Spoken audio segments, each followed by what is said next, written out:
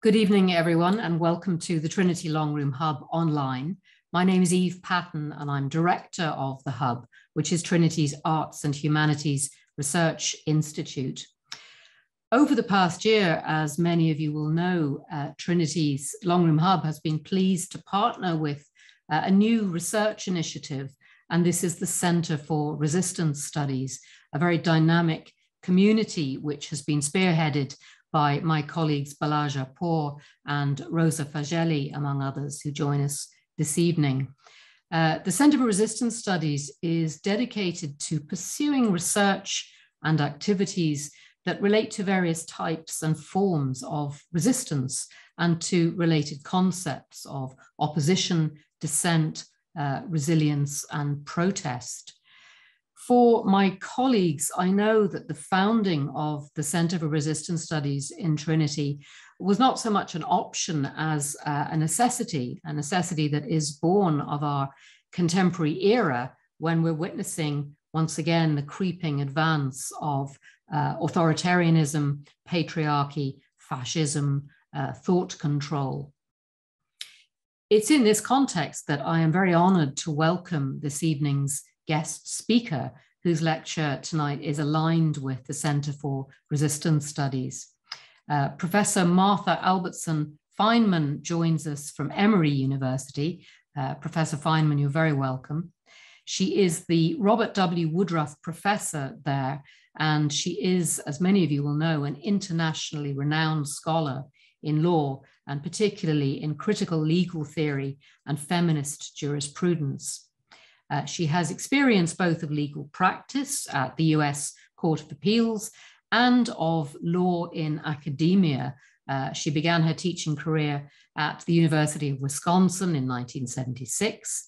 She moved in 1990 to Columbia University, where she held the Maurice T Professorship.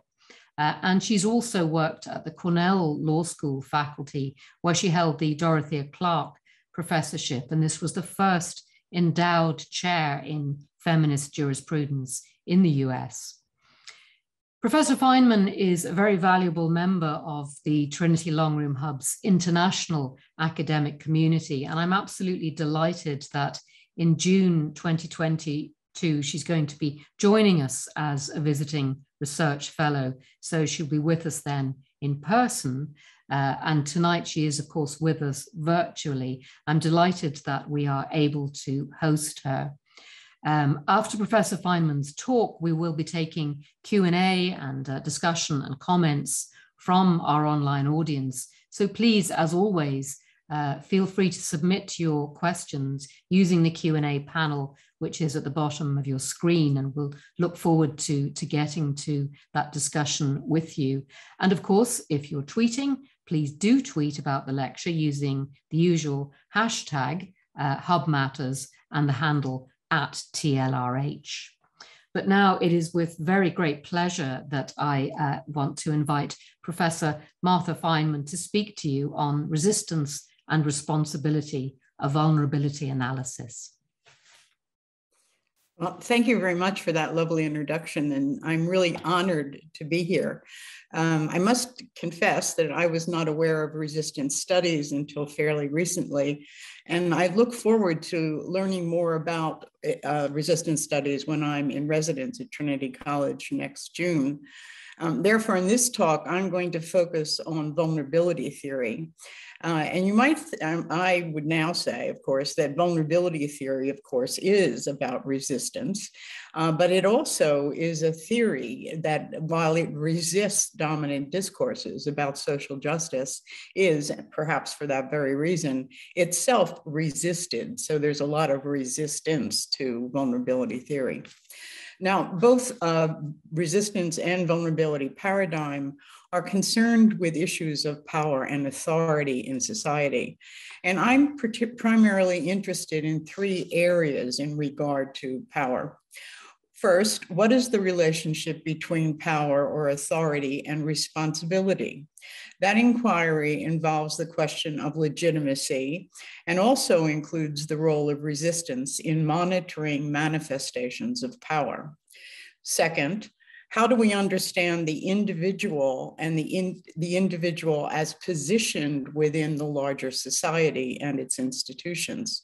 And this positioning of the individual within the collective is significant for how we reconcile individual freedom with collective responsibility. And so you might think about this as applied power. Third, how do we, as critical scholars, incorporate our insights about power, responsibility, individuals, and collectives in identifying and addressing the most pressing subjects and objects of theoretical concern? There's a tendency for discussions about power and responsibility to be framed in abstract terms, referencing aspirational objectives, liberty, equality, or warning of adverse consequences, oppression, subordination. The pandemic and events of the past several years have revealed limitations in political theories based on such abstractions, I would argue. And this is particularly evident in defining and achieving a sustainable compromise between the individual and the collective. The pandemic served to highlight dangers to both individual and collective well-being that can arise when resistance to authority is individualized and idealized without a corresponding concern with responsibility.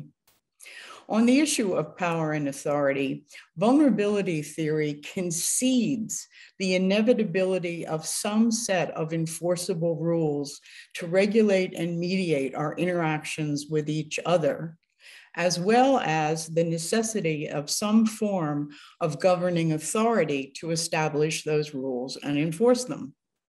Of course, there are options for sources of authority and rules. The market, dominated by multinational corporations, is certainly one. Religion is another. Or industries such as those controlling pharmaceuticals or insurance coverage. But some power or authority will be employed to establish the rules that regulate social interactions. Vulnerability theory appreciates and advocates for the democratic state as a uniquely positioned mechanism for the construction of rules for a just and inclusive society. And I want to be clear, this is not an argument that the state functions in that way, merely that it has more potential for doing so than do the alternatives. This potential has been impaired and frustrated by an impoverished notion of individual equality and liberty, which tolerates only a limited, constrained vision of the state. The resulting diminished notion of state responsibility has left societal well-being to the activities of hapless individuals or displaced onto largely privatized sets of unrepresentative and unregulated societal institutions. Vulnerability theory challenges this impaired vision, drawing on the potential of law to craft a concept of social or inclusive justice built around an ethics of care or responsibility. Law is the tool of the state, and there are certain principles that should govern the way law is generated and applied. Law functions to provide the structures that are applicable to everyone within society, forming the compulsory systems that shape the day-to-day relationships we have with each other, as well as defining the relationship between the governing system and those that are governed. Importantly, to be perceived as legitimate, laws must be of general or uniform applicability. And we express this principle of general applicability or universal applicability with maxims such as rule of law, or sayings such as no one is above the law, and through doctrines such as equal protection. We're all familiar with those.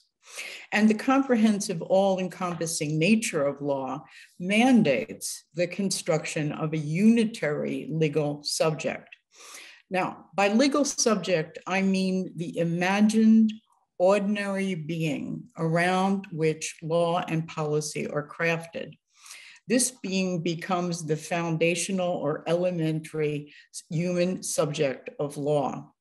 Since the effectiveness, appropriateness, and justice of specific laws ultimately will be judged by how well they reflect and address the lived reality of real human beings, the authenticity and integrity of this devised being, this subject of law, is critical. The legal subject must encompass and integrate the totality of the human condition. Now I'm going to try to switch to PowerPoint, so let's hope that that works. Okay.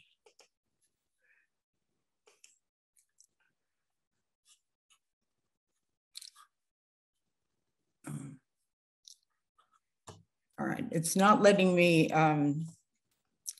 do this slideshow here for some reason. Would you like if I just shared the slides? That would be great, because it's letting me do this. Thank you. Are you taking over now? Yeah, I'll share the slides. Slide one. Vulnerability theory approaches the task of defining the legal political subject by posing two fundamental questions. What does it mean to be human? Second, given our understanding of what it means to be human, what institutions, relationships, and rules are required for the construction of a just society? The first question is a descriptive or empirical question. In asking it, we are beginning to define the nature of the legal political subject. This is the individual. The second question is the normative or political question, asking us to reflect on the societal implications of our humanness. This is the collective question. In response to the first question, what does it mean to be human? A vulnerability theorist would respond, to be human is to be vulnerable. Vulnerability constitutes and defines the human condition. Our vulnerability arises from the fact that we are embodied beings. As such, we are universally consistent and constantly susceptible to changes in our bodily and societal well-being. Could you change the slide, please? There are two components to a vulnerability analysis. We are embodied, and because of the nature and limitations of our embodiment, we are also inescapably embedded in societal institutions and relationships. Vulnerability theory begins with the body, or more accurately, begins with reasoning or theorizing from the body. The body is a foundational theoretical concept in vulnerability theory. It is an ontological or anthropological concept expressing a fundamental material reality. Okay, next slide, please. There are, of course, differences among bodies, differences associated with demographic categories such as race, sex, and so on. And these have led to law and policies designed to eliminate, rectify, or compensate harms resulting from exclusion, discrimination, marginalization, and so forth. So we're all aware of these demographic differences and the rules that have evolved to address them. Vulnerability theory recognizes those differences, of course, and specific harms, but asks us also to consider a different, more fundamental form of difference, one that reflects a shared human condition, and one that is ignored or evaded in law or policy. Next slide, please. These are developmental differences. Each human body inevitably changes over time. Note, important here, the ontological body is not only or even primarily the site of decline, not only weak and fragile. Its development generates, even necessitates, innovation, creativity, and initiative. As our intellectual, emotional, and physical capacities evolve over time, these changes facilitate creative and constructive adaptations on an individual level. Significantly, on a public policy level, some positive changes can be encouraged over time, or negative changes deterred. And many changes are predictable, so they can be anticipated and planned for in social policy. The unavoidable fact about the body is that profound changes are inescapable, and many of those changes are not within our individual or even our collective control. This susceptibility to change defines the human condition in vulnerability theory. New slide, please. Vulnerability reflects our universal, our inevitable, inescapable susceptibility to change, both positive and negative, in our physical, embodied, and social embedded well-being over the life course. Of course, these facts about body and change are all perfectly obvious. I'm sure you're thinking that. So a fair question might be, why do I initially dwell on this bodily change in this presentation? I do so because the social and policy implications of this developmental aspect of the ontological body are resisted by both individuals and governments. Vulnerability is not reflected in the laws, norms, values, and aspirations we have established for our society and its institutions, at least not largely so. It is not the bedrock of our understanding of responsibility in either its individual or collective dimension. Our legal subject projects abstract notions of equality, freedom, and autonomy as though these were desirable and attainable human qualities. New slide, please. And this is the Brooks brother version of the autonomous liberal legal subject. An idealized legal subject is cast as independent, autonomous, and liberty-seeking, leaving the body behind. As a result, law and policy not only very narrowly defines interests and legitimate province of the state, as well as the extent of state or collective responsibility for both individual and societal well-being. So the way that we understand the individual shapes the way we understand state responsibility. Now, law is not alone in this failure. Other disciplines also neglect the vulnerable subject in spinning out their theories.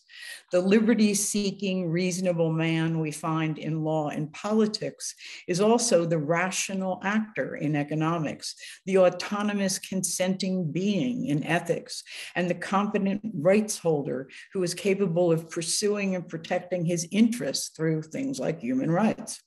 He informs the doctor-patient relationship, is present throughout accounts of history, psychology, political science, sociology, and so on. A question here, one of my questions, many questions, might be who or what is the subject of resistance theory? What characterizes and defines the resistant subject? Maybe we can address that in discussion. In any case, these underdeveloped, incomplete subjects of theory, represented here by the autonomous liberal legal subject, are taken out of social relationships and institutions, which are the very structures in which we both experience our vulnerability and upon which we depend for the resources to ameliorate our vulnerability. Next slide, please.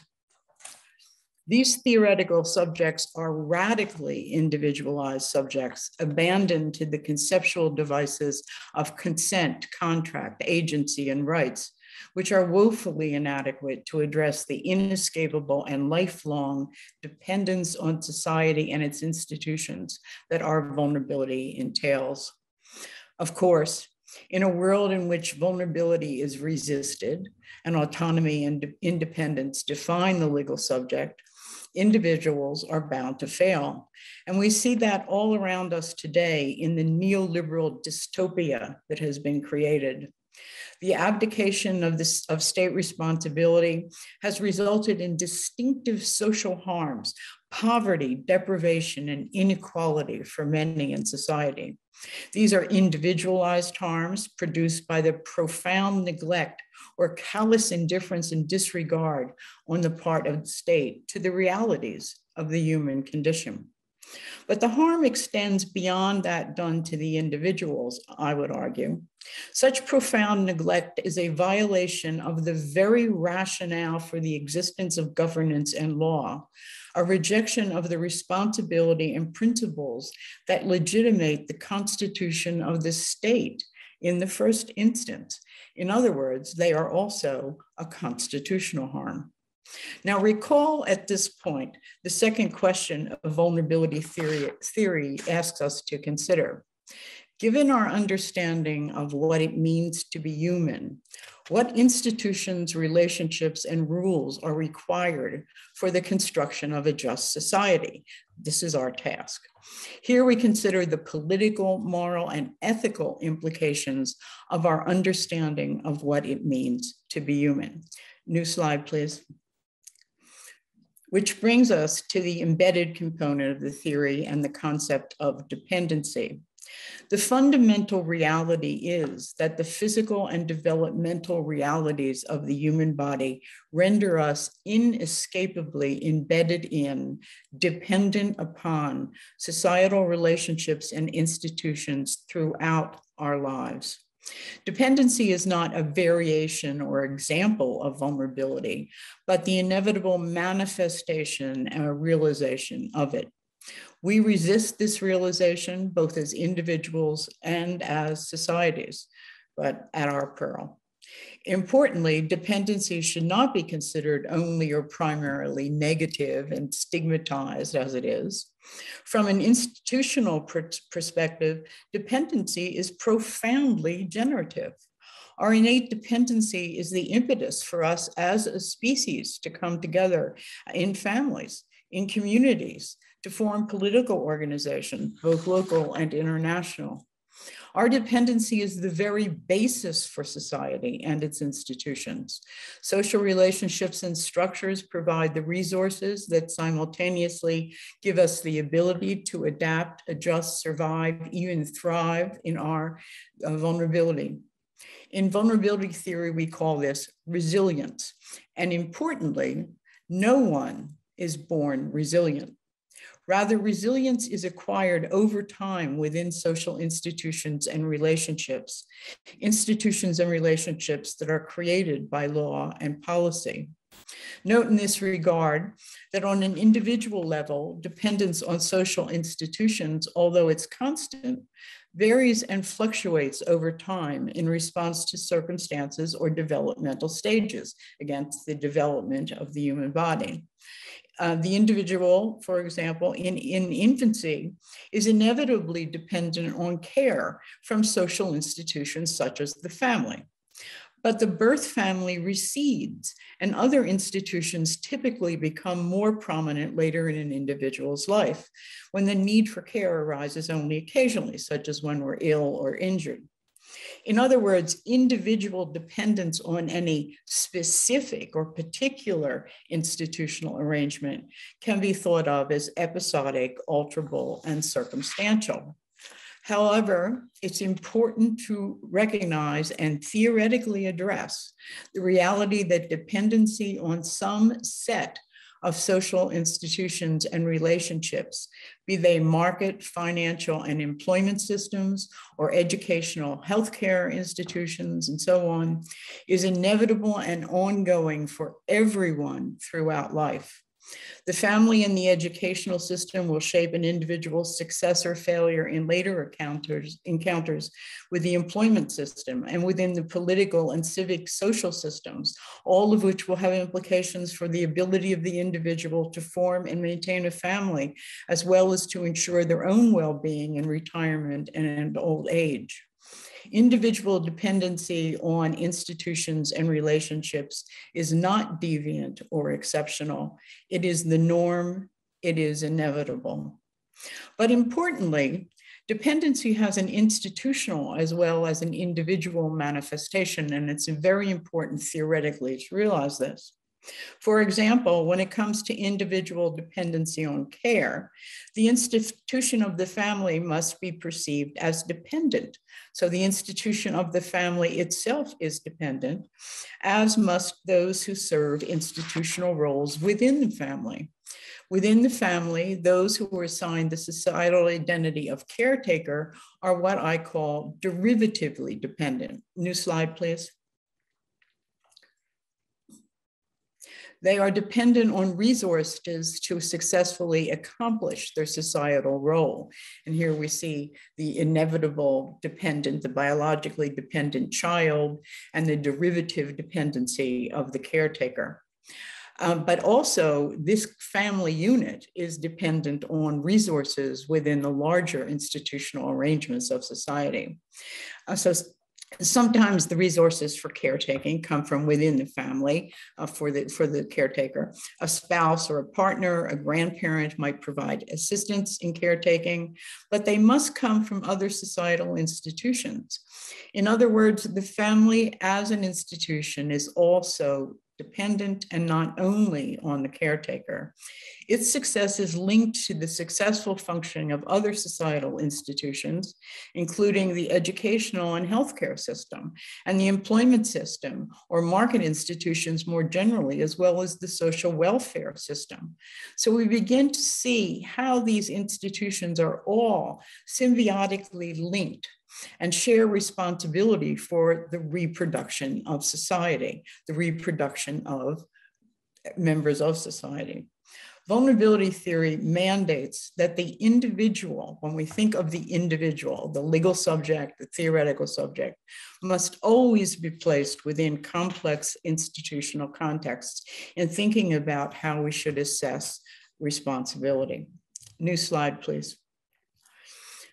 From a critical theory perspective, there are two, this is my attempt to envision this theoretical model in some sort of chart. From a critical theory perspective, there are two significant points of focus, and both are sites of both resistance and rejection, as well as, I would argue, failed responsibility. First is the design and allocation of authority across societal institutions. And here we see the state at the top of this chart, and underneath that, all of these circles, the family system, the educational system, the employment system, and so on. These are the social and legal institutions designated both public and private or quasi-private. And across these institutions, we allocate authority. And the social institutions, these social institutions and relationships we depend upon for the ultimate reproduction of society. These are the products of law and policy. Even if the state is not visibly and actively engaged in the construction and design of these institutions, its past engagement, such as deeming some functions or institutions of private rather than public concern, the corporation, market institutions, for example, this affects present arrangements. And this history of past state involvement, that particularly the designation of public and private, is worth exploring and critiquing. So that's one area of engagement. And when the state has decided not to be actively present in an institutional arrangement, it may also be very fruitful, critically fruitful, to inquire who or what then fills in its absence. Who or what is making the rules, and what are those rules? Who or what is left out? Who's privileged and who's disadvantaged? And again, in the context of the corporation, what are the rules that these corporations develop and whose interests are actually served? Importantly, these societal institutions serve essential roles in the reproduction of society. And they do so whether they're designated as public or private, and whether the state has deemed that they should be primarily the responsibility of private actors rather than public ones, and private values rather than public values. But they serve an essential role, again, in the reproduction of societies. These institutions confer recognition and structure accommodation, supplying the often essential arrangements for future generations, as well as those already in existence. And here you can consider such things as policies that affect the environment, for example, or COVID for that matter. There's another pressing question. How effectively do these institutions provide individual resilience on the individual level, and or the societal benefits that justify their existence. So we argue politically that we privilege corporations because they deliver jobs and economic well-being. How well do they actually do that? As already noted, these interinstitutional relationships represented here are complex. The family, the workplace, the financial system, and so on are parts of a larger whole. The particular proportions, collaborations, and limitations of these interinstitutional relationships are not accidental, natural, or inevitable, but the product of policy and political choice. This is another source, a primary source actually, for critical commentary and engagement. All right, so cross-institutional responsibility. A second point of focus and critique is intra-institutional. And here we go down to the second level, which is labeled social identities, looking at the individual social identities that are created within each institution. So social identities are initially shaped by the institution in which they function and detail the roles that individuals within those institutions are supposed to assume. These social identities are paired, complementary, often of necessity unequal, legally significant relationships. And I've put a few here for you: parent-child, employer-employee, shareholder-consumer, doctor-patient, lender-borrower, and so on. You could just go on and on and on. Through these identities, the rules of individual responsibility, power, and privilege associated with the reproduction of society are distributed to individuals. And here we accomplish that using everyday law, contract, corporation, employment, family, criminal, tort law, and so on. Again, laws that affect everyone in society. None of us can live outside of these institutional arrangements. If they cannot be, should not be equal, these relationships, and many of them, of course, cannot be and should not be. To talk about equality between parent and child doesn't make a whole lot of sense. Employer-employee relationship is not a relationship of inherent equality. They serve different kinds of societal roles, have different kinds of purposes and functions. So how and when do we determine that they're just relationships? Again, not equal. They cannot and should not be equal relationships, but the vulnerability project would be, are they just? Who is privileged and why are they privileged? Again, not the fact of unequal privilege, but the justification, and does it match the societal need, the societal purpose? And should or could they be adjusted to better reflect a just end? Vulnerability theory explores both the institutional and the individual relationships of distribution, both the institutions, the societal institutions, and the social identities. But it does so by placing the vulnerable and dependent subject, not the autonomous independent subject, at the center of law. And this displaces the liberal subject that now dominates theory. Vulnerability theory asks questions of justice and responsibility and provides a critique of the status quo, but it also provides a way to imagine a better and more just future. Thank you, and I'd love to hear questions and comments.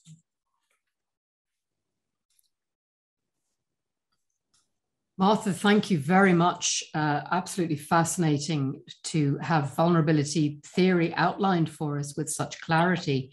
I would welcome questions. I see they're beginning to come into the Q&A already. And while the questions are coming in, perhaps I might kick off by asking you, I listened to your talk as a scholar of English literature, and I had Shakespeare very much to the forefront of my mind, and specifically The Merchant of Venice, a play that reminds us that law itself pretends to be resilient, but in fact must inevitably bend to the constitution of the human body, the pound of flesh, the spilling of blood. So what I wanted to ask you was, do you think that in addition to recognizing vulnerability of the subject, we need to think about the law itself in terms of its own vulnerability and as being contingent, relative, rather than autonomous and fixed. Absolutely. And a big part of vulnerability theory, and I tried to fold that in talking about the symbiotic relationship of institutions and the fact that they are contrived, not natural. Institutions are themselves vulnerable as human creations. They are vulnerable, although differently so than individuals are vulnerable. But that's a very important, and there are a lot of scholars that engage on that very level. And of course, when we talk about the state itself, the state which produces law, it is vulnerable. It's vulnerable not only to corruption and capture and so forth and so on, which we talk about all the time in theory, but it is also vulnerable to politics. And in a lot of what we see now in the distorted state responses to things like COVID are in fact political responses based on state vulnerability. When you listen to a state justify its policies, another big area is austerity. The state is vulnerable, so it offers a justification or a reason why it has to act in a restrained way, why it has to have austerity policies. But again, the critical project is to understand that as part of this larger thing and to engage with the very arguments that the state is making, to actually deconstruct them, to pull them apart, and to show that there is in fact an alternative, better way of producing a just result. Again, I think that a large part of the critical project it has been or tends to be criticism without thinking about how it is that we can then generate a better, a better process, how it is that we take the criticism and turn it into reform. But I love your Merchant of Venice, and I am going to incorporate that in a footnote for sure. And it's free for you, Martha, of course, but let me take some questions that are coming in from our audience. I want to go first. Steve Wilmer, who's our colleague, has asked, would you include the refugee or asylum seeker or stateless person within the notion of the legal subject? And obviously an immensely topical question to ask there. Any thoughts on that? Absolutely. And the refugee is a product, just the category of refugee is a product of law. It's also a product of circumstances and so forth and so on, but it's not inevitable how we actually define state responsibility to those who are designated to be refugees. And there's a couple of PhD students who are actually using vulnerability theory to actually specifically look at refugees and to look at that in the context of a vulnerability analysis versus a human rights analysis. And I don't know enough about exactly how far they've come with that project, but I do know that that's underway. And if Steve is interested, I can certainly put him in touch with those students. Thank you. I'm looking at 3 questions that have come in from Siobhan Airy, but I'm going to take the first one, if I understand it correctly, Siobhan, because I think it's absolutely crucial, which is, how does vulnerability theory take account of the relationship between the human and the non-human web of life in which the human exists or on which we rely? If I understand your question, Siobhan, we're entering an era, of course, where the human subject is surrounded by the non-human subjects and by technological systems, which also, I suppose, sustain or provide institutions for us. So can that be factored in, Martha? This is an expanding area of law, I know, but right. Is it something that vulnerability theory can help us with? Yes, vulnerability theory, like feminist theory or like law and economics, actually, has applicability across a wide variety of different areas. So again, there are students, my postdoc, whose name is Atiano Samandari, is working on vulnerability and environmental justice, environmental issues, laws. But the important thing about a vulnerability analysis is that it repositions the individual. individual, so that the individual becomes not this rights holder in opposition to the collective, but actually part and dependent upon the larger circumstances and institutions, including the environment, both the built and natural environment. So Angela Harris did a really interesting piece using vulnerability theory to talk about our dependence, not only again on water, air, so forth and so on, as a species, but also our dependence on the bacteria that live in our stomach for our well-being. So the internal as well as the external environment. And she did a really interesting application. So there were a lot of people working on that. But again, what vulnerability theory does and why it's an alternative to a human rights and a social contract way of thinking about justice, broadly speaking, is that it displaces the individual and it looks instead on the institutional and other contextual arrangements, and the individual within that showing the dependence of us as individuals on those external arrangements. So it really just alters your initial perspective. Thank you. And I know a similar version of the same question has come in from Dan Kilper. And just to note, Dan, that you've asked about how does technology and the Internet of Things fit into vulnerability theory? So I think it's very much the same area that you just addressed. Martha, did you want to add anything in relation to that question? Are these tools for resilience, he asks? Again, they can be, but that would not be my primary inquiry. And again, I get very excited about the theory because every week I see new applications of it that take the theory and apply it in a different area. So there's a young woman named Tanya Cloby. I'm sure I'm massacring her name and I really apologize, but anybody who's interested, I'll be glad to send it to you. She adapted vulnerability theory in the context of artificial intelligence to talk about it as an ethic. And there's a group in Texas also that's interested in this, a group of computer engineers, vulnerability theory as an ethic to guide the development of artificial intelligence, which, providing the kind of ethical system, again, with the dependence of the human being and the placing of the human being in those contexts. So there's a lot going on. Yeah. You talked a lot about theory, Martha, and obviously you're able to manage this material, and from looking at your slides, manage this material in theoretical terms, which some of us would recognize from other disciplines. But you also showed us very concrete and practical applications, both of the theory and of your definitions of the vulnerable subject.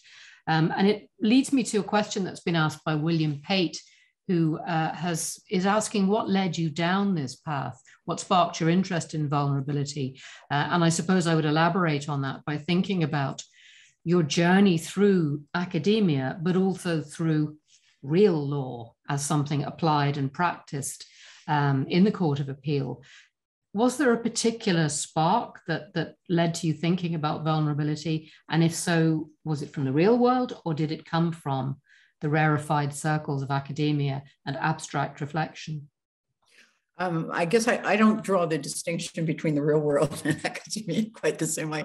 But let me just say, so my earlier work was on the family as an institution, and my dissatisfaction with feminist theorists who applied gender equality as the paradigm to impose on the institution of the family and talking about reforming the family. And so in 1991 book, I think it was, The Illusion of Equality, where I argued that to use equality to impose it on an inherently unequal set of relationships in the family was to just perpetuate more inequality. Now, the seeds of where I am today were certainly in that 1991 book, but I, of course, didn't realize it. It took me a journey through, for example, looking at the role of the family in the larger context of sharing responsibility with the workplace. So the whole idea about work-family conflict that so many feminists were involved in, as was I. But I came to the realization that actually this was not a gender issue, although certainly women were disproportionately disadvantaged by the arrangement between the workplace and the family. But the real problem was that society did not value, and more importantly, did not accommodate the work that was assigned in the family with the work that was assigned in the structure of the workplace, that had to be done. Again, this symbiotic relationship with these institutions. So that led me to leave behind the traditional categories of identity. And, again, to recognize discrimination happens. And when it does, it has to be addressed. But quite often, discrimination is not what we should be looking at, because what do we gain if what we do is to allow inclusion, to allow people, to bring people in to inherent social and institutional arrangements that are fundamentally unjust? We've gained nothing. We have to look at the institutional arrangements before we get to this question of, again, what is just on the individual level. So that led then this work with dependency in the family led to the articulation of the vulnerability theory. And the first piece I did was in 2008. So it's a relatively new paradigm. It is, and it's still evolving, as I indicated. Just this week, someone sent me a book looking at vulnerability theory that involves vulnerability theory in the Court of European Human Rights. I have no idea. I haven't had a chance to look at it. I'm really interested to see what, but this is happening. It's still evolving. So anybody who's interested, I'd love to have you be involved. There's plenty of room for everybody. Well, clearly people are very interested, and we've had a number of comments in full of praise for your talk and presentation. But Carol Ballantyne notes that, and this leads on from what you've just been saying, that this term vulnerability is being used in very different ways, especially around refugee issues. And she talks about the various uses of the label vulnerable in this context. Can you talk, she says, about your theories vis-a-vis the almost directly contradictory ways that terms like vulnerability and resilience are applied in wider policy discourse? And I suppose that intersects with another of Siobhan Airy's questions, which is, what's the interface between this area of law and what happens both in policy and political life? And I would add to that, what's the intersection with welfare systems, for example? Are they not meant to be doing this work instead of putting the burden of responsibility onto the law? So that's a complex amalgam of questions, but over to you. Well, again, in terms of law, the way that I view law shapes what constitutes social welfare. Law, in fact, defines these, not only the institutions, but the identities that we have within these institutions. So law is what shapes your identity as a professor, your obligations, responsibilities, your relationship with your students, your relationship with your university. All of that is the product of law. It's again, the rules will be set. I would argue that the rules, law, should be established by democratic principles, not by multinational corporations or whatever are the alternatives. So just so we're clear that we don't make up the conditions under which we live our day-to-day lives by ourselves. We live in institutional contexts that are already determined. We might resist them, but we are resisting them because they have implications. They have impact and power. So I wanted to be sure about that. And now of course, I've forgotten the beginning of that. So just mentioned what you said. I think the question from Carol Ballantyne was, again, specifically about the contexts that vulnerability and resilience are used to do with the refugee, which is a different use of the term. Well, refugee is only one example. So vulnerability has been used to designate certain, quote, populations. So we are very antagonistic to the notion of vulnerable populations. Vulnerability, again, is the universal, constant human condition. All of us are vulnerable. So, you know, to break that out, to fracture the theoretical subject into whether it's age related, so you have the elderly and children, you have generational, or whether it's based on these demographic categories of race and gender, or whether it's based on social differences like refugee status or prisoner status or whatever. To do that is to fracture the notion of state responsibility. And in fact, what the use of, or misuse, I would say, of the term vulnerability does is to prove the point of the vulnerability analysis, that what we do in the way that we think about things and the way we position the individual vis-a-vis the collective is we limit our imagination when it comes to state responsibility. We narrow it and we focus it. It's like vulnerability becomes an argument. Oh, poor vulnerable me, I need special protection. I need special consideration. Or you're vulnerable, a vulnerable population because you're in a position where you like a refugee status or a criminal status, where actually you need to be supervised because you're vulnerable to, you know, some horrible set of circumstances or behaviors or whatever it is. So this is a way to stigmatize certain individuals based on characteristics, rather than getting to the basic fundamental question, which should be, what is the state responsibility? So what should the state responsibility be to a refugee? And, you know, we resolve that now by saying, oh, well, you know, by dividing up responsibility among states and do a variety of things. We should look at the way that we're handling that, thinking, again, not about the vulnerable refugee, but the state responsibility to those who find themselves, for whatever circumstances, escaping into our borders, into our, you know, how do we adjust? How do we deal with that kind of situation? What's the state's responsibility in that context? Exactly. And it's a theme picked up on by another question here, which is also about language and terms. It's from Thomas Bunshu, who's saying, well, thank you, Martha, for a fantastic presentation. You said that resilience is acquired over time. I wonder, he asks, how resilience might be different from capacities, such as the evolving capacities in the Convention on the Rights of the Child. And he's referring to Articles 5 and 14 in that respect. But this sense of evolving capacities, is that a slightly different spin on the concept of resilience that you've been looking at? Yeah, again, the capacities approach looks at the individual, and a vulnerability analysis moves us away from the characteristics of the individual, child characteristics, fractured, special legal subjectivity of the child, into this larger question of state responsibility. So, for example, human rights.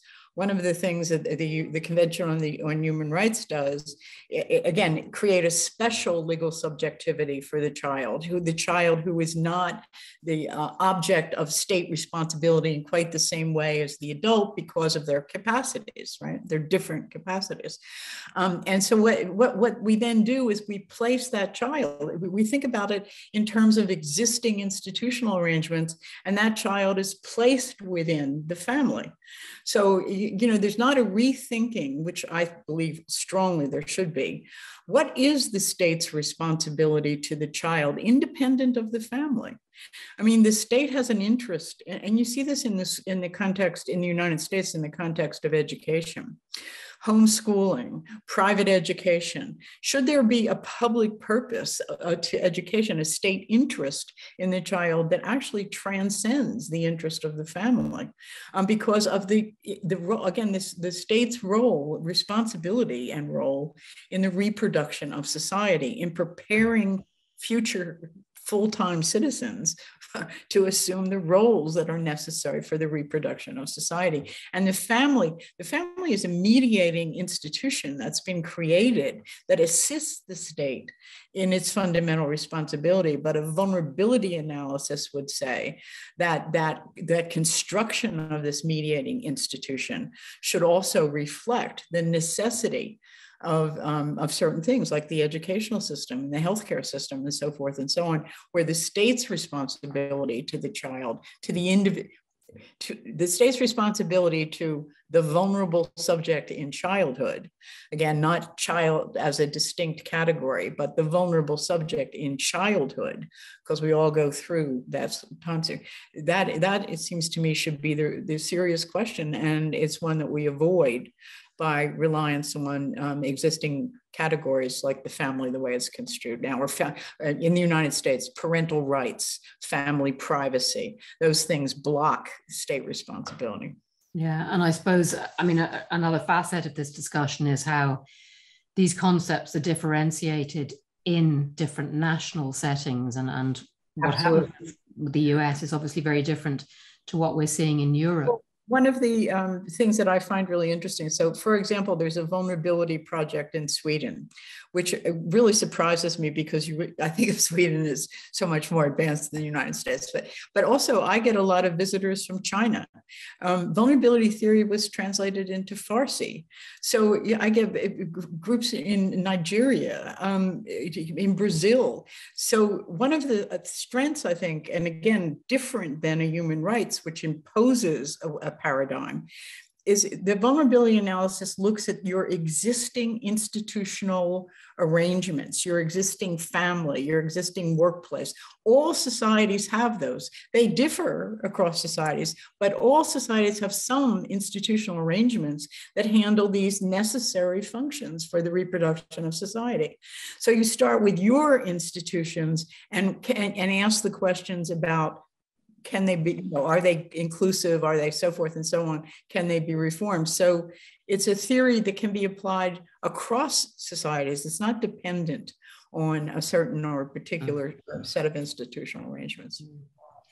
We're coming to the top of the hour, but we've time for one or two more questions. And I want to go to a question that's come from Balazs Japor, who's with us. And Balazs, of course, is the director of the Trinity Center for Resistance Studies, but also an expert in his scholarship on strongmen, the dictator discourse, which of course is particularly a facet of current European politics, but you've seen your own version of it in the US.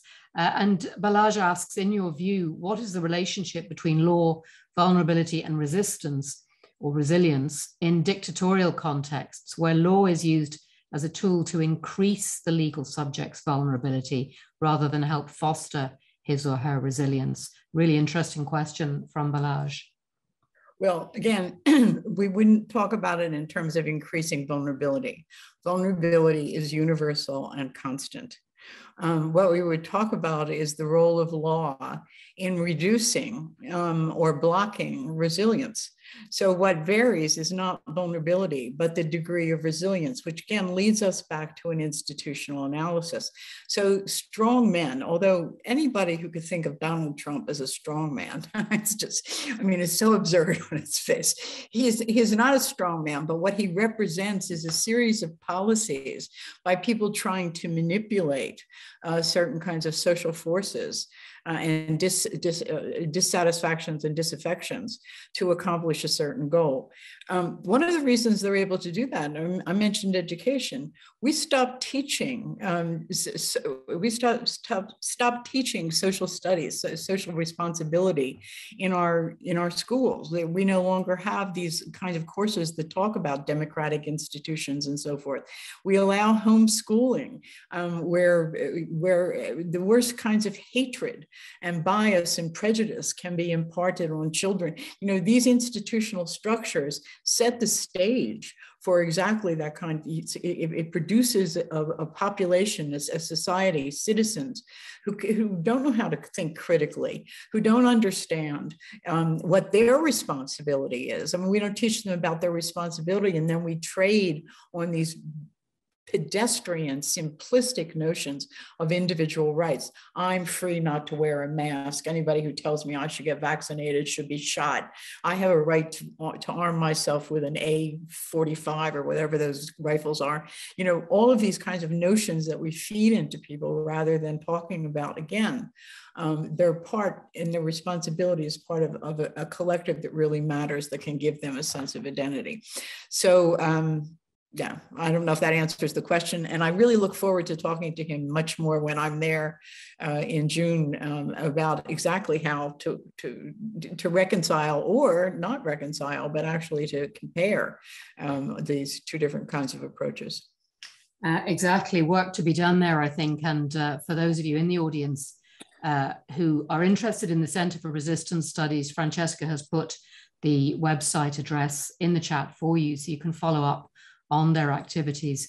I'm going to take one final question, Martha, if you have energy left, because I think it's a very interesting one. If I understand it correctly, I don't know if you'll agree with it, but it's coming from Noel Keane.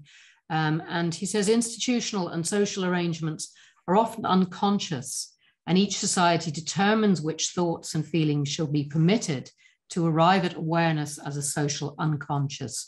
What might be behind the unfolding dynamics within the international legal order as a reaction and resistance to a vulnerability involving its own change? I think in that question, what I'm particularly interested in is, I suppose, this idea that there are psychological forces at play as well, which determine vulnerability or how we perceive a vulnerability. Is that a factor here, or? Of course, yeah. I mean, when I said vulnerability is not only about resistance, but it is also resisted.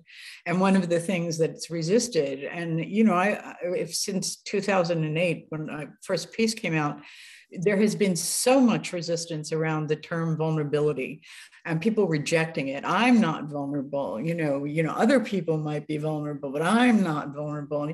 You know, and again, I thought, what is an alternative word? And there is none that's adequate. You can talk about weakness, but then you have strength.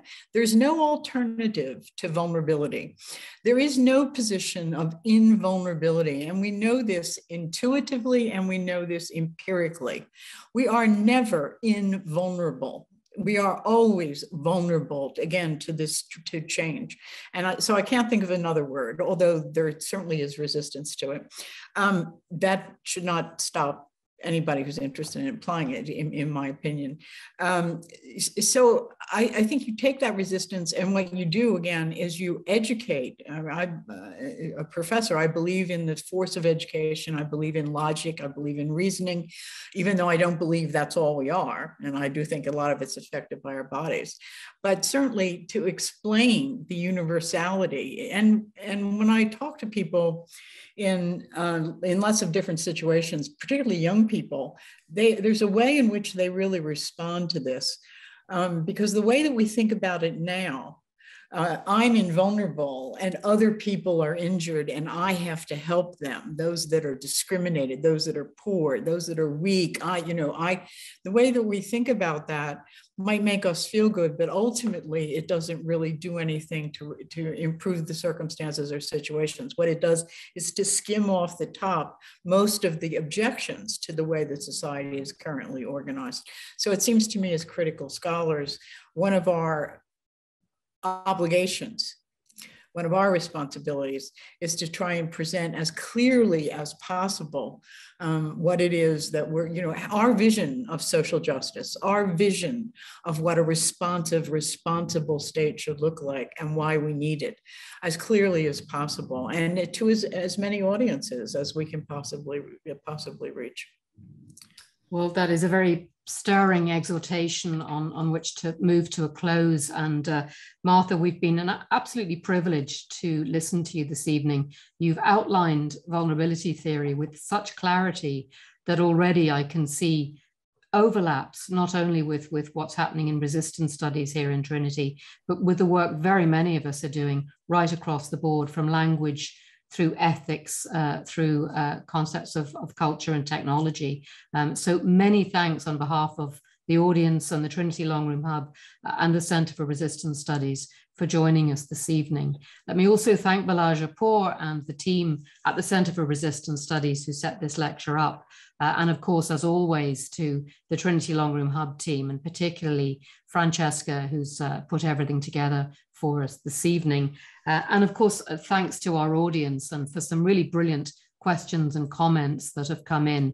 I think it shows just how much this subject has touched a nerve and a seam of interest in the Trinity audience. So there will be more when Martha Fineman joins us in June of next year, and we look forward to that immensely. There are many more events and lectures happening through the Trinity Long Room Hub. So as always, please do keep an eye on the website and sign up for things. I look forward to seeing you all again at one of our events in the very near future. And until then, wish everyone good night and thank you.